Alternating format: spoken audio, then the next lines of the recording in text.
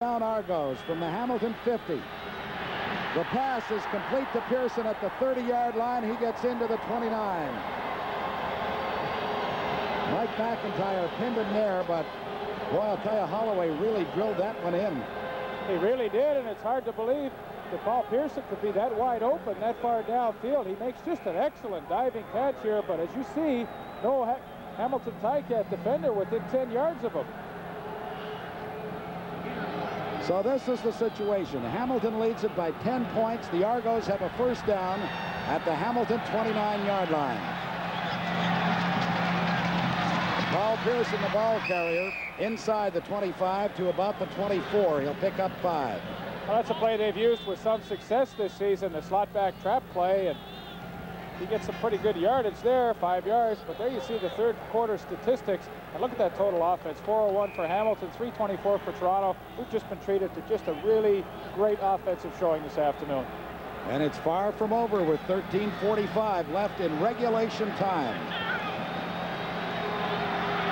2nd and 5, Argos.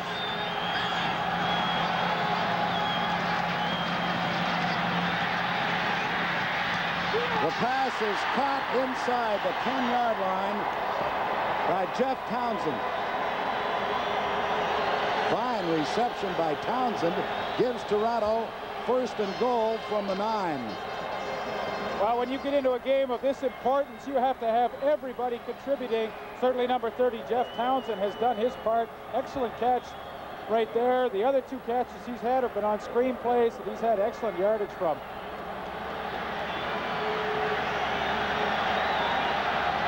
First down, Toronto.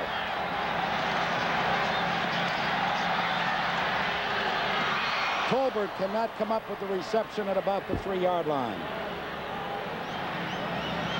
Pass intended for Tolbert. Incomplete. Tigercat defense turned Toronto away in the first half inside the 15-yard line. Pat, if I might interject, Mike Walker is going to go back into the ball game. He has a hyperextended elbow. They have taped it all up, put a special pad on it. These are hardy folks. We've said that before. Well, he better get ready, because his replacement, 79, Jim Muller, he's limping around already out there. 2nd down, Toronto.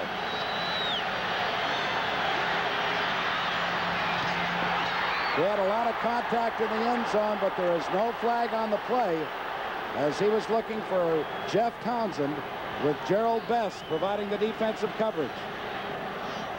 Once again, Holloway having all day to throw that football. Nobody able really to work open. Excellent coverage by number 14, Gerald Best. That's a tall order for a cornerback. When the receiver has that much time, he just does an excellent job fighting through to the football.